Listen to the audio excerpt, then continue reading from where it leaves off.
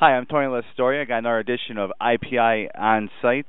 Got Stephen Wright here of the Cleveland Indians organization, pitching down here at Double A Akron, the knuckleballer as they call him.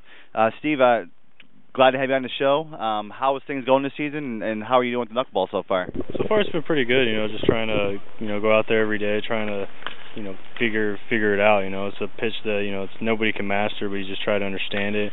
Know what works. Situations. That come up, with the wind and the rain and all that, you kind of just try to put in the back of your mind. So, when it's working good, you try to remember it. When it's not working so good, you try to remember that too, so you can try to fix it. Have you noticed a difference from last year to this year? I know obviously the numbers are better, but are you actually feeling better with it too? Yeah, I went back to just throwing it, the way I've always thrown it, which is, what other people say is hard. But to me, it's just normal, and the speed is what it is, So I just try to, stay within my delivery. I don't try to overthrow it. It's a pitch you can't overthrow because it makes a huge difference when you do overthrow it. And so as long as I stay within my delivery and, just really concentrate on killing the spin on the ball, then then it becomes a better pitch for me, and I just become more comfortable with throwing it that way rather than last year. I was trying to throw it slow, trying to kind of tinker with my mechanics a lot for the knuckleball instead of just taking my mechanics and figuring it out with the knuckleball instead of having the knuckleball change my mechanics. I know you've always kind of toyed around with it growing up, whatever. I think it was July of 2010. You're kind of, I guess, monkeying around with it on the field, and I guess one of the coaches saw it.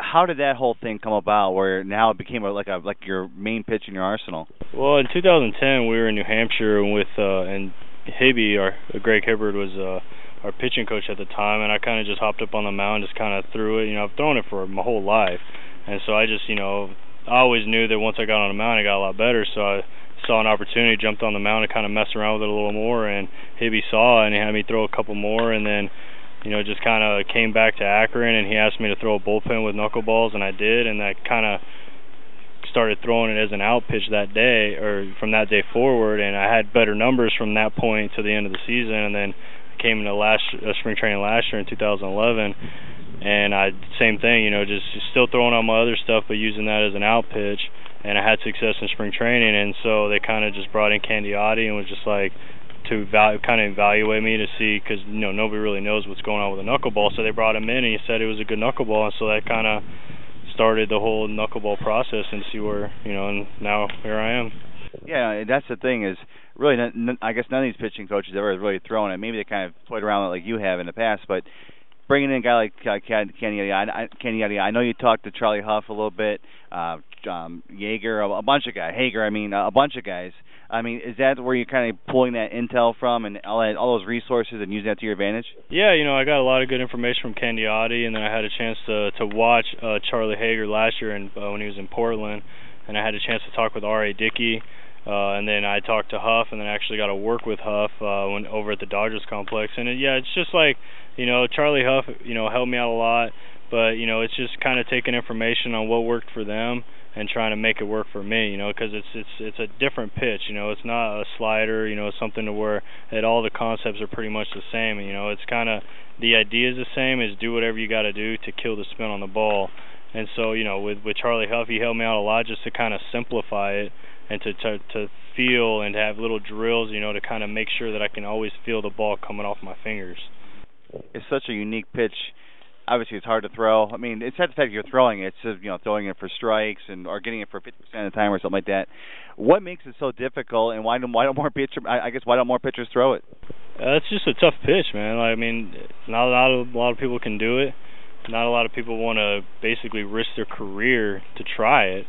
Guys aren't going to get drafted as a knuckleball. It's just it's such an unpredictable pitch, and not too many people are out there that can teach it. So it's like, you got like a handful of guys that have done it successfully, so unless you have insight with them, you're not really going to learn how to do it the right way. And I've just been blessed that I've been able to get in contact with them with the Indians' help, and it's really helped me out because it's something that I've thrown since I was 9 for fun, and it's like, and now I have the opportunity to maybe, have a chance to put myself in a situation to be in the big leagues, for a long time if I can continue to improve and just keep throwing it for strikes. What is the hardest thing? Obviously you can throw it, but what's that that thing you need to do to get to, I guess, get to that next level where it's ready, kind of, so to speak? Just stay within my delivery. Sometimes I still get to the point, with situations, with runners on or something like that. I kind of flip the switch to try to go back to where I've always done basically my whole life, which is to compete and to get aggressive. And it's almost the opposite, when times get tough, with runners on situations like that, it's almost you got to take a step back and just work on, to simplify it, which is to kill the spin on the ball and to throw it, in the strike zone.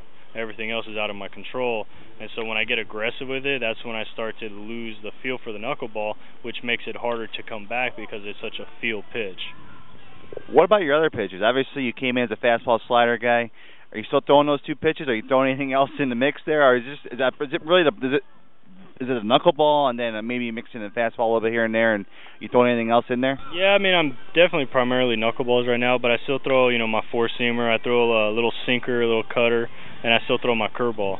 But primarily I use those to buy a strike or to get me back into a count. If I lose the feeling of my knuckleball, I do have those other pitches to fall back on.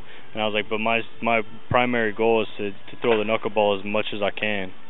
I know you were, when you weren't a knuckleballer, you're kind of like a low 90s guy. Part of the thing with knuckleball and the other pitches, you have to repeat the delivery and all that stuff, so you can't really rear back and throw it. You kind of have to pull back on the velocity a little bit, and then does that change your slider and those other pitches, how you throw them? Not really. I throw them all pretty much the same. My velocity has dropped a little bit because of the knuckleball, but it's still, I'm still throwing like 86 to 90, on days, and so as long as I get to keep the feel for my cutter and my sinker and all that, it's like it doesn't affect it that much because it's not a knuckleball, so if I throw a little cutter, maybe the hitter's thinking it's a fastball, and they take a different swing, and it kind of just moves off the barrel of the bat. That's all my goal is when I throw those pitches, is to get a strike, and if they do swing, just to get them to mishit it.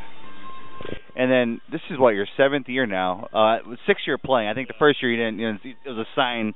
It was like you drafted in 06, and then you signed for 07. So your 6th year playing. Do you think this could be that pitch that kind of gets you over that hump and maybe gets you that opportunity in the big leagues? I hope so. If it's not, I'll be wasting my time. And so I feel like it has. It's something that's unique. Nobody really does it.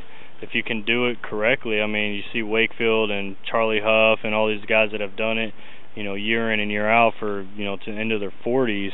So I think it's definitely going to give me a chance. And if I'm going to do it, it's going to be with a knuckleball because it's something that kind of separates myself from other, right-handed pitchers. And that's always the big thing you always talk about, is finding a way to separate yourself. Well, good luck the rest of the year, and hopefully we'll see you up there in Cleveland soon, okay? All right, that's Stephen Wright. Like I said, pitcher at the Cleveland Indians organization, right-handed pitcher for the Akron Arrows. That's a wrap.